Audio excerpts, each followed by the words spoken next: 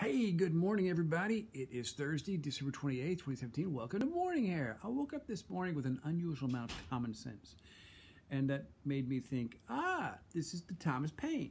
Interestingly enough, Thomas Paine, the author of Common Sense, which George Washington used to rally the troops to help fight in the Revolutionary War, Thomas Paine was arrested in France on this day in 1793. Now, you might find it interesting. I mean, the French revolutionaries, they embraced Thomas Paine because they loved his book Common Sense, because they saw the anti-royalty slant to it. But when he got there, he had a problem with one part of the French Revolution, the guillotine. You see, Thomas Paine felt that capital punishment was wrong in all circumstances. And because of that, they eventually had him arrested. The American president, who I think was Monroe, he worked overtime to get Thomas Paine released, and he was released.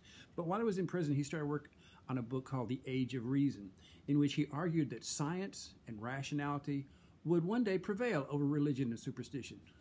A foolish and laughable assumption.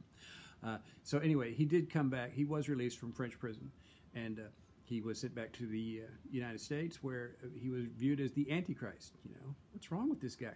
Anyway, he died poor in 1809. So if you wake up with a Thomas Paine, it's, use your common sense today. For instance, my phone is ringing right now, but it's almost certain it's somebody who I owe money to, so I'm not going to pick it up. I'll call him back. Hey, everybody, have a good day. I'll see you tomorrow. Bye.